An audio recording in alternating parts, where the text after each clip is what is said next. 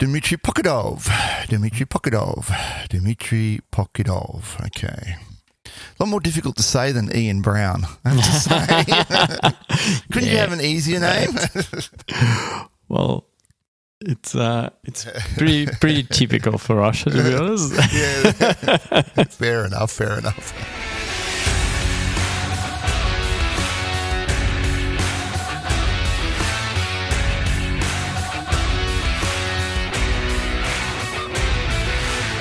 Welcome to GCP Life, episode number 61 for the 29th of March 2024. GCP Life is sponsored by Mantle Group. At Mantle Group, we make your Google Cloud solutions possible. And I'm your host, Stephen Bancroft. On today's show, Azure jumps on the bandwagon. Apigee finds some momentum. Find out why you better not have any publicly exposed service account keys. Plus, NVIDIA is shaking things up in the AI wars. But before we get to any of that, I'd like to introduce the co-host of the show, Dmitry Pokidov. How you going, Dimmy? Hey, Steve. Good. How are you? Good, mate. Good. What's your fortnight look like? You been up to anything interesting? Yeah, well, that DDD Melbourne conference that I was one of the co-organizers just finished, just happened. So, yeah, there was a lot of work put into it. And yes, I was just, that happened. And then I was just chilling after, really. Chilling after. Actually, we haven't had a community news item for a while. So I think we need to get back into the momentum of doing that. And you're just announcing what's coming up over the next couple of weeks. I think we'll make sure we do that for the next episode. Yep. Well, that sounds cool. Did you have a talk on, or you just organizing? No. I was just helping with the website. So it was getting into those lands of Next.js and other JavaScript fun stuff, which I'm not touching too much really. So yeah, that was interesting. Yeah. You were telling me a story of what happened with the UK post offices. Yeah, that's right. Yeah, that was I think it was a closing keynote from Ivan San. Yeah, that I really enjoyed. Probably my favorite talk from the whole conference. And there was like many very good talks, but that one was close to my heart. It was the talk was about software disasters, and one of the examples that I didn't hear before, but was about UK post offices, whereas through like a long period of time, it's like a 10 or so years, there would be like multiple lawsuit cases and even like a case of suicide because the balances were not actually like getting along at the post offices because they were owned just by like a normal people. And then like after like the 10 years or so, it actually was found that there was a issue, just a software issue with the POS terminals. And that's why the balances sometimes could just go into the negative and sometimes into positive. People thought they owed all this money. Yeah. And then there was article from one of the like a developers from that time at the company who shipped the software. It's a big international company, and so they just said that that software should have never been released. But the whole idea of the talk was that as a developers we actually have a huge impact on others' life, and that sometimes we should kind of think about like what are we shipping, and but more about like I guess speaking up and making sure that we are responsible for the code that we are writing and delivering. And testing and making sure that dodgy code's not getting shipped. Absolutely. Speaking of messing up people's lives, did you hear that some people couldn't get their McDonalds? I mean, it was horrific. Yeah, that's right. We were driving through, like trying to go to the drive-through to get our ice cream cones. So yeah, the kids were very, very much disappointed. Yes.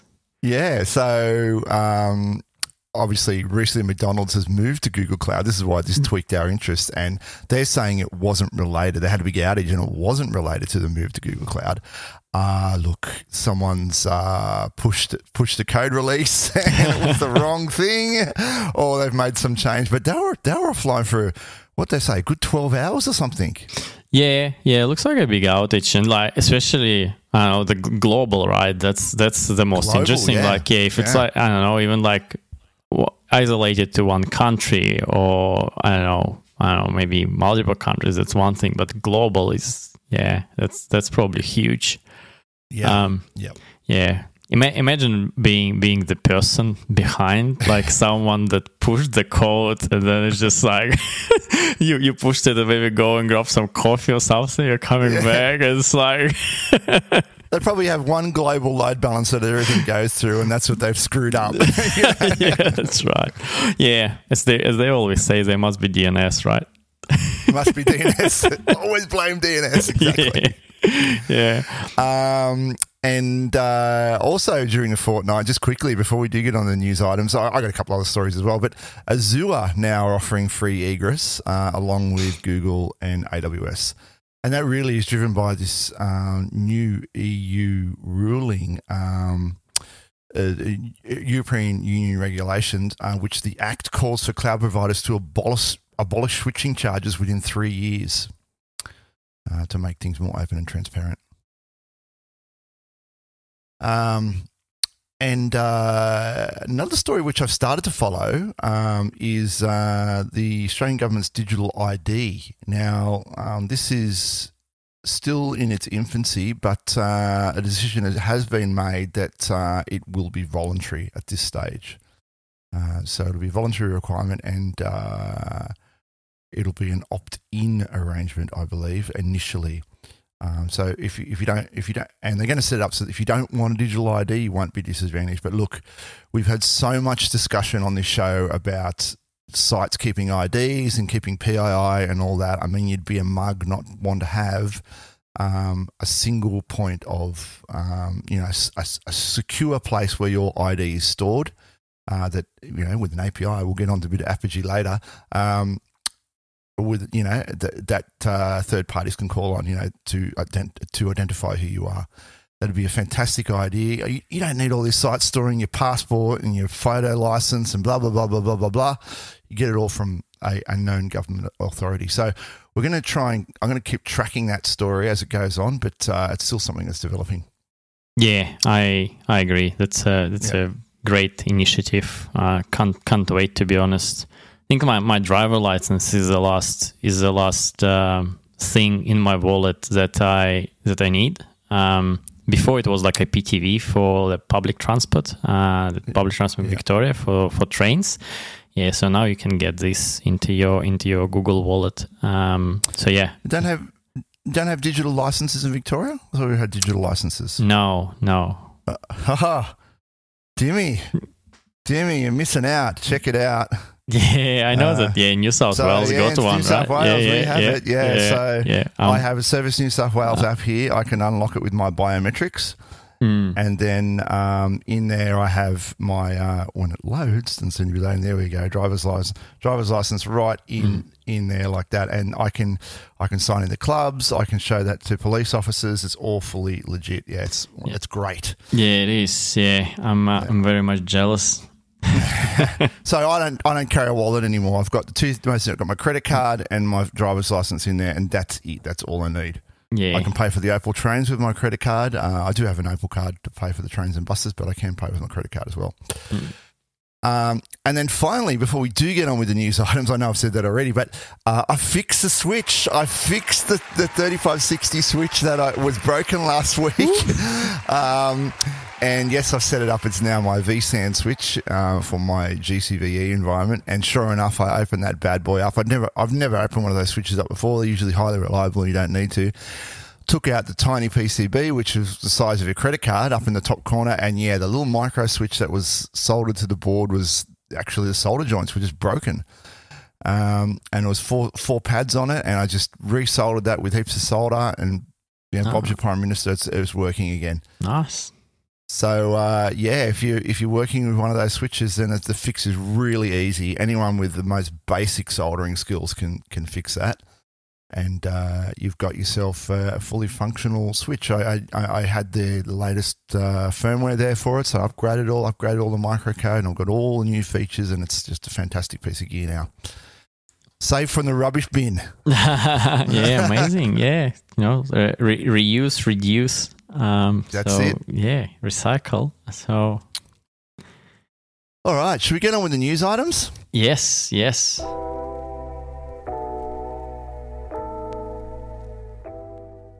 Plenty of interesting things. We do have some interesting things today, and there's going to be a bit of talk today about high-performance computing, NVIDIA, AI, all the rest of it, all the good, juicy stuff. And to kick things off, we've got announcing cloud HPC Tool Kit for Blueprint for AI ML with NeMo framework on A3 VMs. And NeMo is going to come up a bit later as well.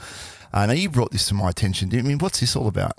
Yeah, it's basically about how to create a supercomputer in a Google Cloud if you want to. And yeah, so you would think that such a niche thing, but this is all about having a blueprint. So if you need one, you can easily create it using using that blueprint that Google provided. Which is just shows, I guess, how much in demand. Because I guess the main purpose is probably like training LLMs and like using it for the AI purposes. And you just because usually you would create a blueprint like one company would ask you, another client would ask you, third client would ask you, and 10 clients ask, like you would say, maybe we should just create something reusable for all of them. So I guess it just shows how much in demand high performance computing now is. Yeah. So the blueprint helps you spin up HPC systems which run on A3s, which we've discussed on the show before, using H100 Tensor Core GPU. So that sort of gives you an out of the box experience, right? And just able to, with a flick of a wrist, you can spin that up, and then from there you're programming your LLMs and doing your AI ML workloads.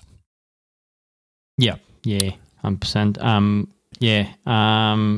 Interesting bit, I guess. If you look at the architecture diagram in there, it's not using G-key, which I was very much surprised, because you would think that it's kind of like cluster of VMs, but I guess because scheduler, it's using the different scheduler, that Slarm, right? That basically orchestrates your instances. So that's, I guess, why it's kind of the replacement for the, I suppose, like a G-key orchestrator if you use it for normal, not high performance computing. Yeah, but we will get onto that later, because you could run NeMo on GKE, or you could run it on the new NVIDIA kit, which we'll get onto later as well. But this is cool. This helps you do that straight out of the box, which is nice. And another new feature that's come online, which includes AI as well, is it's just everything at the moment, isn't it? Yeah. Introducing Security Command Center Enterprise, the first multi-cloud risk management solution fusing AI-powered SecOps with cloud security. No, I had a look at this. There's a little video which I'll link in the show notes. But basically what this is doing, security teams can get a single view of their posture, controls, active threats, cloud identities, data, and more, while integrating remediation and issue accountability into the end-to-end frameworks for a converged cloud risk management platform. So it does it all. Yeah. It does it all. Yeah. With a sprinkling of AI as well. Yeah. The one thing that I liked, and when I was reading that, that announcement is, and it's something that I was also touching on like last year when I was giving a talk on DevSecOps, and I'm just read it from here, that build on our Google Security Fabric, Security Command Center Enterprise can help to break down the silos of tools, teams, and data that separate cloud security and enterprise security operations. And that's, I believe, like we actually have plenty of tooling that helps you to set up very good like DevSecOps like visibility, and like pretty much from tools point of view, I feel like we kind of covered. But those silos that you've got when you look at your dev team and your operations platforms team, and then your security team, I believe that's really like the biggest problem in the field. So yeah, if you in the security command center is so the tools that where all of those teams can collaborate and have visibility on what's happening, and the data teams, that's which is also, I think, very important. So yeah, I think it's like great tool, very good step forward. And so this is pulling all those tools together in a single pane of glass, and it's using some AI smarts to alert or notify of those sort of highly critical and multi-vector vulnerabilities that you may have in your environment. Yeah. Also, by the way, I was like, probably related on the DDD Melbourne, I was like chatting with a lady who is like security engineer, but now she's also teaching security in one of the universities. And then she said a very interesting thing, that if you think that the problem starts from I don't know, even from unis, because they do the security as a separate, right, as a separate diploma. So if you have your computer science where you got all your programming languages and like you got all your databases and like pretty much everything, right? It covers everything except security. And security, you got it separate. Like it's not even as a separate subject, but it's like a separate. Yes, it's a separate diploma that you're getting. And she's actually saying that this might be one of the problems. So if you do computer science, you're not necessarily doing security. And then when you're coming out of the uni and going to work, then like you got all these different security partners and other who is like trying to make what you're doing secure, which is probably not. Whereas you should think from the ground up, from the beginning, set out with the security mindset. It's like, yeah, sure, I could do that, but is that secure? Is that is that the secure way to do it? Yeah. Start with that approach from the beginning. Across all your disciplines, right? All your IT disciplines. Yeah, that's right. Yeah, that's what I was like. And yeah, I've never thought about it. I thought, that's actually interesting. Yeah, it's a very interesting perspective. Timmy, coming from operations, I come from an operations background. Absolutely. That's what you think of, right? You think, I could assign everyone with a UID of 0 and give everyone root access, and that'd be great. That'd solve all the problems. But is that the most secure way to do it? Right? Probably not, right? Yep. Yeah.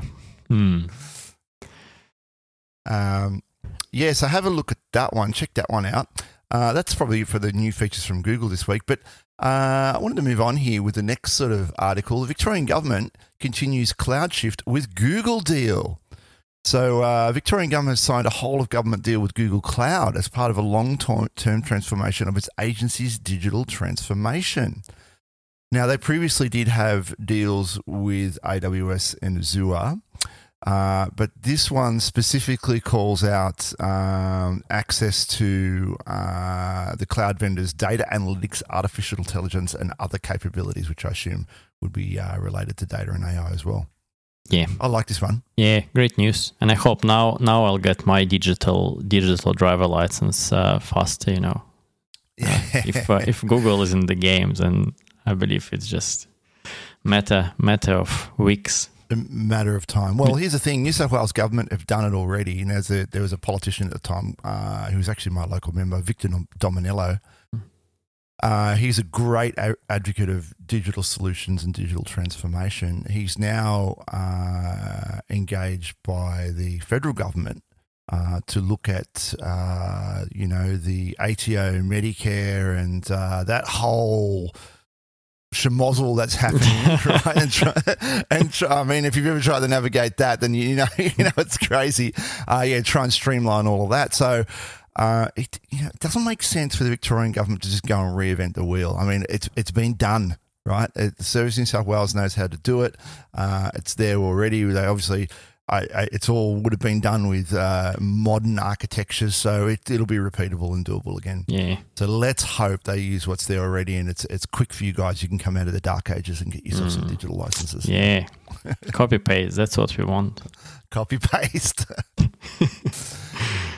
Yes, that's a great one. And, for governments, it's hard. For governments like this, they're clinging on to the old ways, right? If anything else, the governments are going to do that, right? And we've got to host it ourselves. We've got to look after it ourselves. For them to sort of come around and see the transformation that's possible, the new way of doing things, and to get that tick of approval, that's actually a big deal for governments. Yeah, I agree. And I think, I'm actually not sure how it's, I'm not sure how it works on the government, but with some people who I would talk that are working on government projects, they're different than, commercial companies. So commercial companies, some of them, they might have like a very big,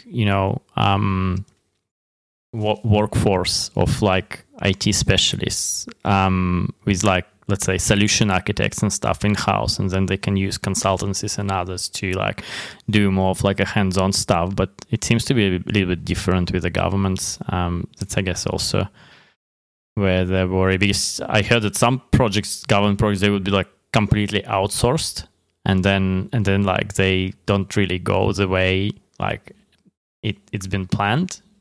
I guess it ends up costing a lot more. Yeah. Like it said, Census, like one of the when we couldn't get to it, and there were some other examples as well. But it's kind of, I guess, that it seems to be like that. I don't know, that's requirements and like leadership and stuff. It should come from the actually who need the system, rather than outsource the whole thing. Yeah. So they get what they want at the end of the day. Yeah. Cool. All right, moving on. We mentioned Apigee before. TPG Telecom reduces API delivery time by 50% with Apigee. Now, I've started on a little bit of Apigee training, so I'm about to learn all about this in the old Cloud Skills Boost there. They've got a great pathway on Apigee. And some labs and things like that. So go and check that out if you're not in Cloud Skills Boost. But basically, Apigee allows you to build APIs based on Swagger, I believe. And you can be CRUD as well. You can do all your gets and your puts and set everything up. Why is this so special, Dimmy?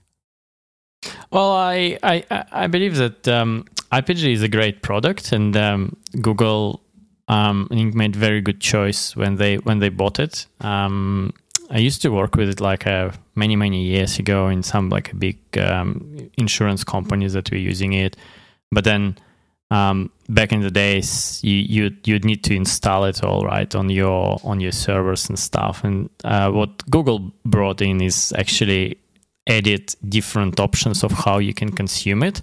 So that Apigee X, which is pretty much like a SaaS product, whereas like control plane is running in Google.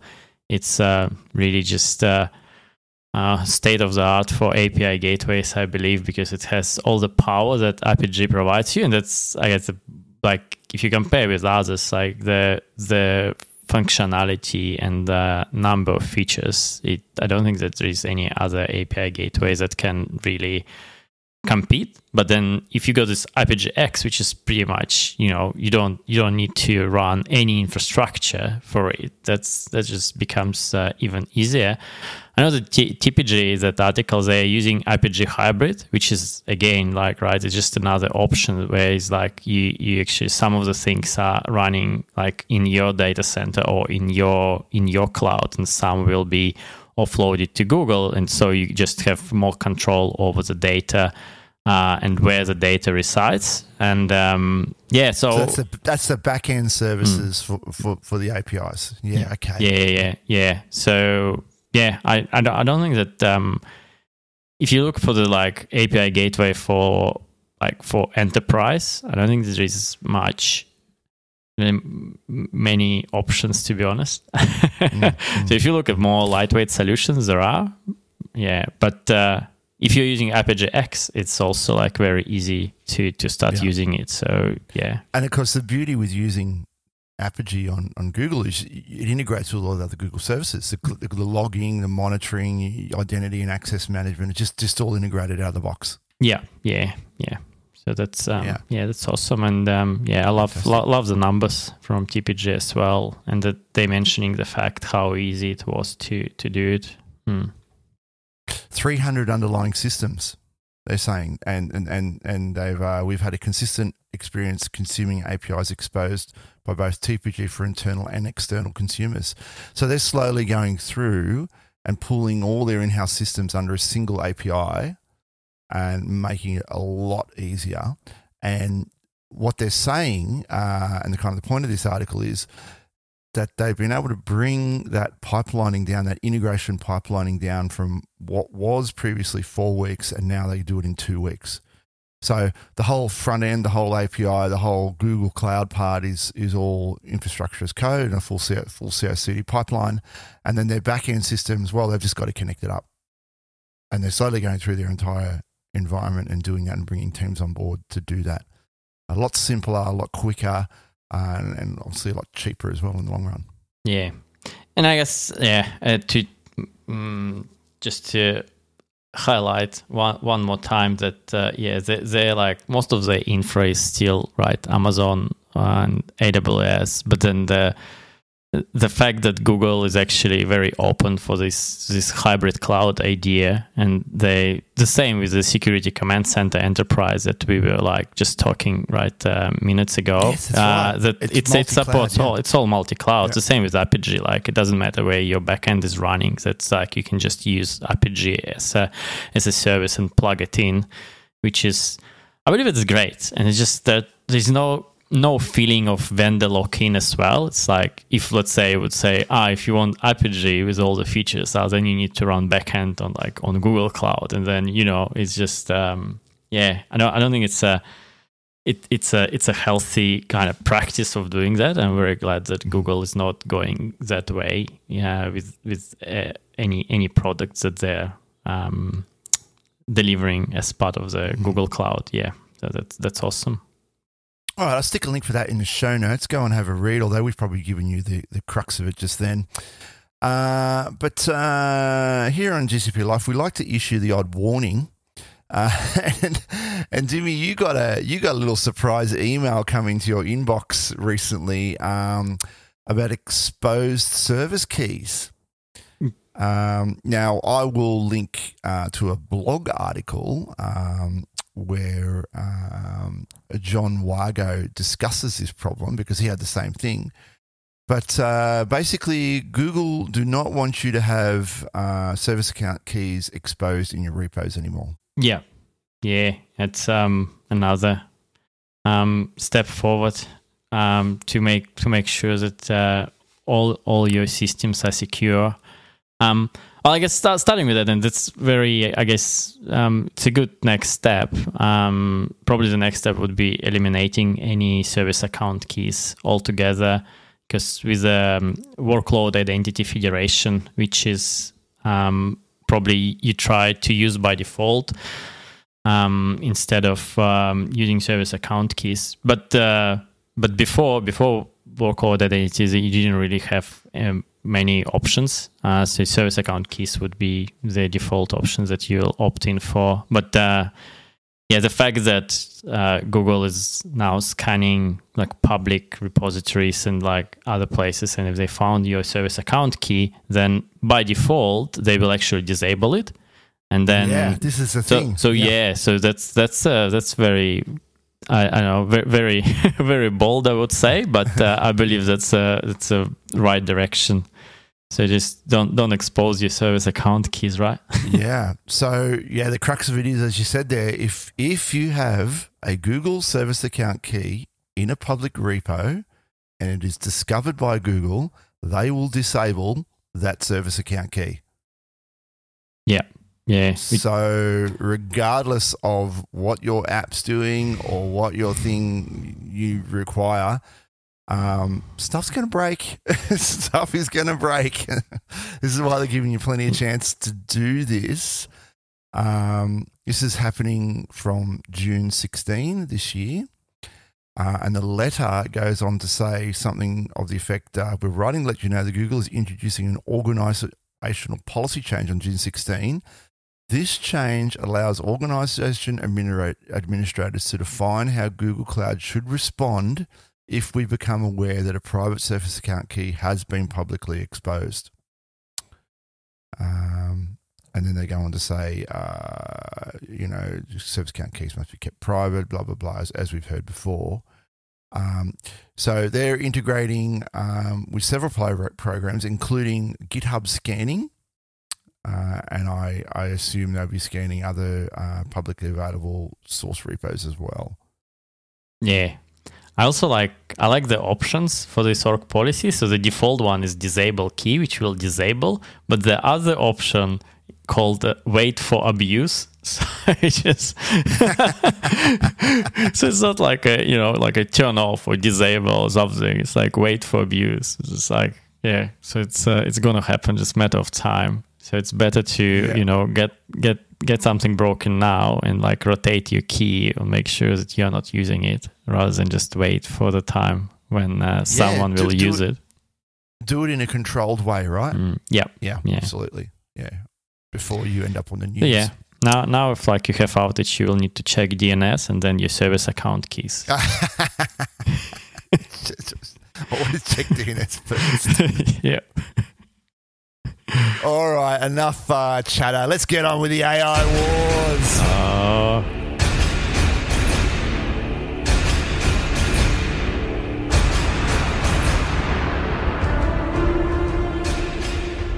All right, first came off the rank. NVIDIA have thrown down the gauntlet and they've released the BlackWell platform. Go and have a look at this thing. This is mind-bending what this thing can do. So where do you start with this, Timmy? This came to my attention via a video on YouTube that had Jensen doing his, performance on stage, and they go into so BlackWell's it's a platform, not a CPU or a GPU per se. It's an entire platform. You can get this thing in a rack system, and there's a backbone, and there's a whole integration that goes along with it. But the core of this BlackWell environment is the NVIDIA GB200 Grace Blackwell Superchip. Right, this connects two NVIDIA B200 Tensor Core GPUs. Now we talked about the Tensor Core, was it the 100 just a minute ago? This thing is 25 times faster. Right, so just gather that for a second. And it's two stuck together. And they're stuck together with Tensor Core GPUs to the NVIDIA Grace CPU with an over 900 gig per second ultra-low NV chip-to-chip interconnect. So NVIDIA don't care about the laws of physics. They just, up the throughput and make it work somehow, right? Somehow. Yeah, and it's, if you just read what it means, it's just like 1 trillion parameter large language models, which is, it's just... That's stupid, right? Yeah. Like the numbers are mind-bending. Yeah. 1 trillion parameter. Yeah. Well, that's actually, another funny story from my DDD. I was speaking to like a senior software dev, and apparently he just 3 months ago he started studying electrician. Electrical engineering. Yeah, electrical engineering. Yeah, because he was saying in 5 years' time, no one will need, well, at least no one will need the same amount of software engineers that we have now. And machines will be programming themselves. Yeah, and when I'm reading these like articles like this, where it's like, just trillion parameter large language models, and like the pace it's all evolving. You start believing maybe I should pick something for myself as well. Yeah, the H100 Tensor GPUs we reported on those shows, those CPUs on this show not less than a year ago, and that was a big deal when they came out. Now we're talking B200 tensor cores, 25 times the ability. So it goes on. They've got some numbers here in the chip, packed with 280 billion, that's billion with a B, transistors. Yeah. Just take that in for a second. Two rectile limit GPU dies connected by 10 terabits per second chip-to-chip link in a single unified GPU. I mean, how many frames are you going to get with that when you play your Fortnite? Yeah.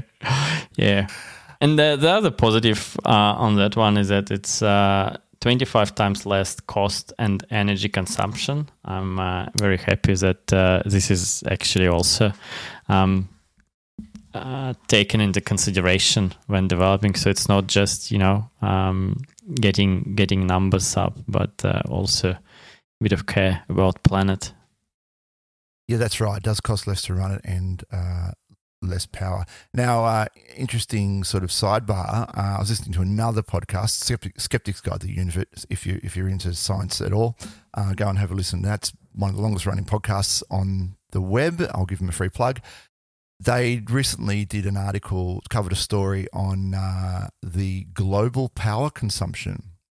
Now, the interesting thing is, for the last sort of 30, 40 years, the global power consumption has remained constant. And why is that, right?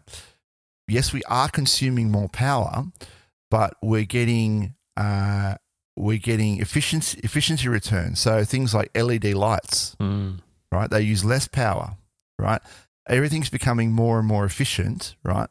But yes, overall, there are more things consuming power, but everything's becoming more efficient. So the consumption level has remained steady. Now, in the last sort of 5 years, or sort of even very recent, the last 2-3 years, suddenly there's a peak in power consumption. Why is that? Right? Well, two big things you can think of, right? Data centers and AI, right? Things like this, and electric vehicles, right? So suddenly we're starting to see this peak in demand that's occurring. Let's hope we can sort that out with renewables and bring that back to a flat curve. But yeah, as you say, it is nice to see that they are considering the power consumption because, it's expensive to run these things. Yeah, 100%. But yeah, I'll link the video from Jensen in NVIDIA, and boy, oh boy, no one is coming close to what these guys are producing in computing at the moment. And of course, if you've got all that computing power, you're going to need something to run on it. And that's where NeMo comes in. Now, here we're going to talk about NeMo running on GKE, but I don't see why you couldn't run NeMo on your BlackWell infrastructure as well. Yes, yeah. So what's NeMo all about? We mentioned it earlier in the top of the show, but we talked about the blueprint for NeMo. But here we've got NeMo running on GKE. How's this different? Yeah, well, the NeMo is like specifically, the first thing that it's open source, but it's specifically built for developing enterprise-grade generative AI models, which is great. And again, it's like a software and hardware stack, right? That it's all using NVIDIA state-of-the-art technology. So yeah, that's a complete package, and you can use GKE to run it, which is again, I guess, state-of-the-art managed Kubernetes cluster. So you don't need to worry about all your horizontal scaling. I suppose that's what the GKE will give you. Yeah, and then you can install NeMo and do all your AI in there. Because you're not running this on daggy old, x86 architecture or AMD machines, right? You're spinning up A3 nodes. You probably want a lot of SSD. You're using H100 Tensor GPU. So it's not a standard GKE cluster in that sense, right? NeMo helps you build that out a lot more easily. Am I grokking that right? Yeah, 100%. Yes, it's like it's using different scheduler there as well. Yeah, so that's kind of custom built. Yeah. Right. So this is exactly the sort of thing they will be using on BlackWell. And at the end of the day, I mean, what is it? Just a bunch of Python scripts? And a bit of PyTorch? I don't know. Yeah, yes, TensorFlow and PyTorch, yeah. And okay. off you go. I'm just opening the repo up here. What do we got? We got Bootstrap set up. Oh, a bunch of Terraform. Oh, I'm good with that. Okay, so yeah, you got some modules there. A3, there you go. Yeah, so it just all spins it up with Terraform, and you're good to go. Just got to get someone else to pay the bill, and you're fine. Yeah, that's about the bill. That's interesting because it's also like it's available on Marketplace, right? So you can like install it from Marketplace into your GCP project and start crunching. Yeah. Start ingesting all that data and training your models. Yeah. Excellent. All right, so go and have a look at that. It certainly grabbed our interest. But I am seeing, a healthy 48 minutes on the timer here, Dimmy. So we might have to get out of here. What do you reckon? Yeah, sounds good. Excellent. Don't forget, you can go to iTunes, write a review for the show. You can contact the show, gcplife@casner.com.au. And once you go to our YouTube channel, you find that pretty easily. Just go to YouTube, search for GCP Life and start the discussion there. Every episode will have a discussion thread. And don't forget, today's sponsor is Mantle Group. At Mantle Group, we make your Google Cloud solutions possible. Is that about it, Dimmy? We got anything else to add? No. I think we got it perfect. You got it perfect. We got it perfect as always. All right, we're out of here. We'll see you later. Bye. Bye.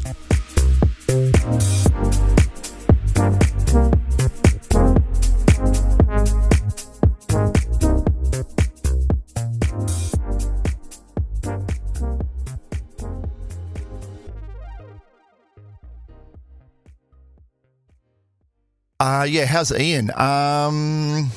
He was down here last weekend for our big housewarming party. Yeah, he hired a big twin axle caravan, and he drove down from Queensland down to here and was going around, checking things out. Spent some time at Umina Caravan Park, which is in my neck of the woods now. Said he loved it there. And then he was, a couple of days later, he was back up at Coffs Harbour, which is like up on the north coast of New South Wales. Yeah, so he seemed to be having a good time.